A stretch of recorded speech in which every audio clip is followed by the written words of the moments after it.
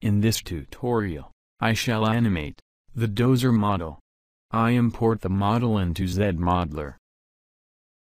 This is the original model loaded. It's made out of a single volume. I rename it to dozer and disable textures in the view. The animation will affect the scoop and its arm. To explore these groups of vertices, I shall assign ID values to each group. I use element selection tool on vertices. It's very alike separate selection tool, but it selects logical elements when you right-click. Once scoop is selected, I pick properties, and set ID 3, and press apply. Then I hide selected vertices with display hide tool. Hover any selected vertex and click. I delete this small fragment. It was originally used as debris inside dozer scoop. Then I select every detail of the dozer arm.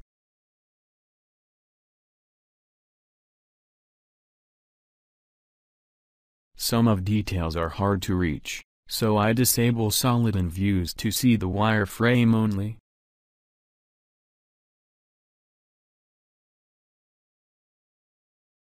I toggle solid again and spin the model to ensure everything is properly selected. Then I assign ID 2 and press apply.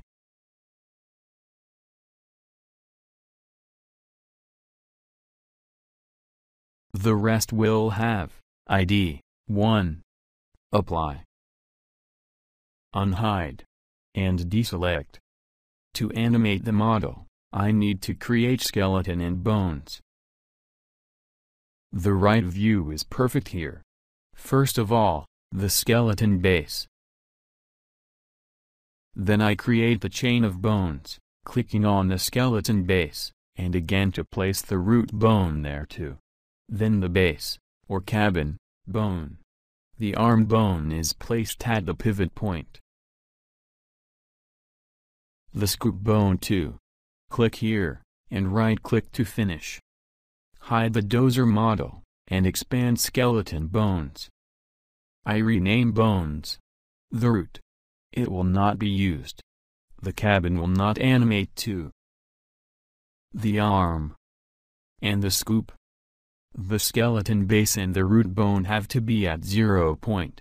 I enable the isolated mode, and set position to 0. Press apply. The same goes for root bone. And toggle off the isolated mode. Finally I assign the proper ID values to bones. The root have to be 0. Then, 1, 2, 3. Prepare the proper scene layout by creating the root dummy node. Rename it to dozer. The skeleton should be dozer.scale. Move everything into dummy group node. The scene is prepared, but the model is not ready to be rigged. In its properties, the vertices format should have rigged and at least one bone.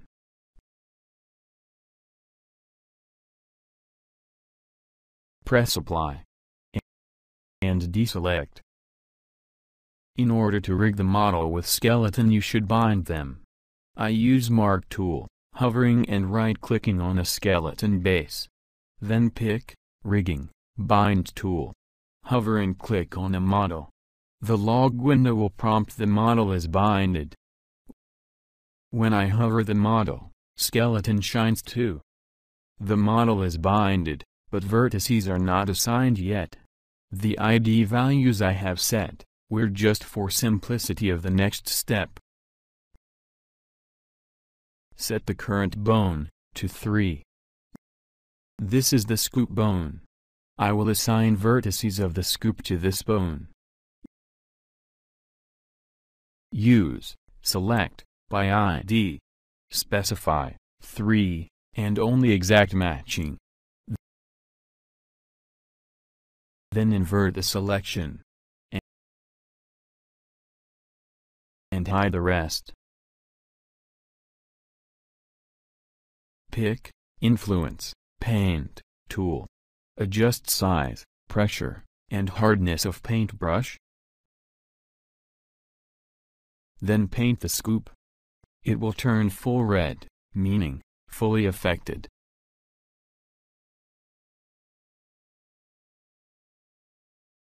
Unhide the rest of the model. Step 1. Bone up. The arm is a current bone, and no vertices affected. Select Vertices by ID 2. Invert. Hide. And paint the influence. Ensure everything is fine. Step 1. Bone up. The cabin is a current bone. Select Vertices by ID 1. Invert. Hide. And paint the influence.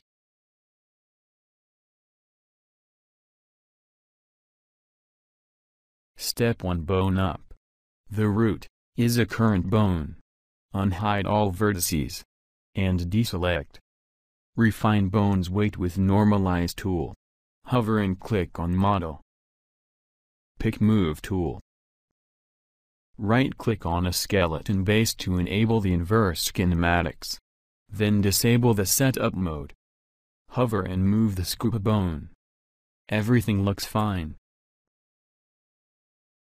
Right-click on a skeleton and reset the transformation.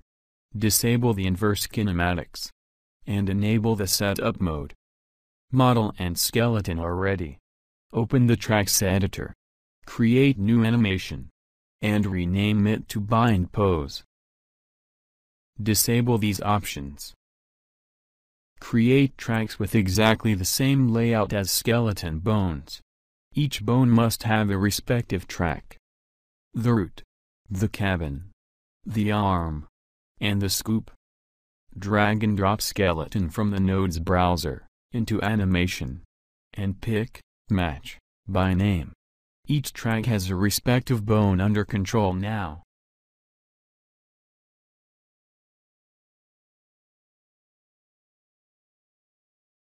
Close Tracks editor. Press the Set Key button. Explore the animation to ensure the keyframes were created. The bind pose requires only one keyframe.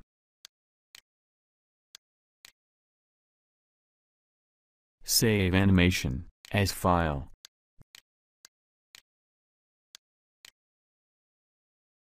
Dozer.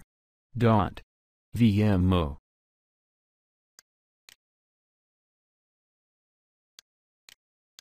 Then load the animation. Assign as the active. Rename it to Bulldoze. Bind the skeleton. Drop animation to the editor. Set the time frame to 5 seconds.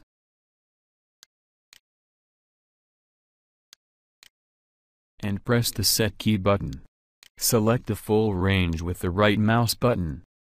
Click on Properties icon of the first track. Change the interpolation mode to linear. Do the same on the properties of each track. Double right-click to deselect. We have the first and the last keyframe assigned. They are matching, so the loop playback will be correct. Enable the free mode and move to half-second time. I shall create the fossorial dozer animation. It will dig, raise and unload. Right-click on a skeleton base and disable the Setup mode. Pick the Rotate tool. Ensure proper options are toggled. I create several initial frames, the arms lowering down, and scoops digging into the ground. I rotate bones and press the Set Key button. Adjust time slider, adjust bones and Set Key again. The dozer draws some ground on these frames. It will rise the arm slowly, so the risen frame will take some more time. Then I use the top view to rotate the arm aside, something like 90 degrees or so. Set the key. The unload phase needs a front view. The arm is lowered, and the scoop is unloaded. I create several similar frames here on short range. This will simulate the shaking during unload. And finally, an unloaded frame. Disable the free mode, switch to perspective view.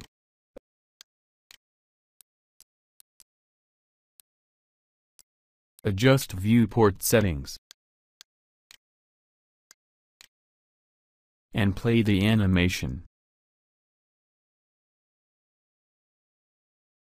A bit fast, but this can be adjusted in Game Editor.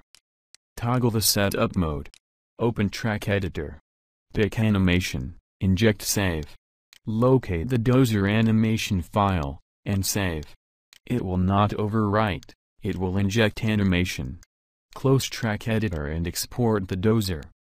Since the root node is named dozer, I specify dozer.v30 and export. Start the game editor. I create new mod. Name it Test. And reload it. Then create new prototype. Its vehicles, tech. Press New. Specify proper folder. And type dozer.e4p. Browse for model file. Vehicles. Tech. Dozer. I reload the mod again. It's a must to force editor catch up animations. I locate the prototype and press Edit. You see the animations list now. The bind pose is default. The bulldoze has a double speed. Right-click. Pick dozer again, and place it on a map. Adjust camera, rotate an object. Pick its properties. And specify bulldoze animation. Here it goes. Thanks for watching this tutorial.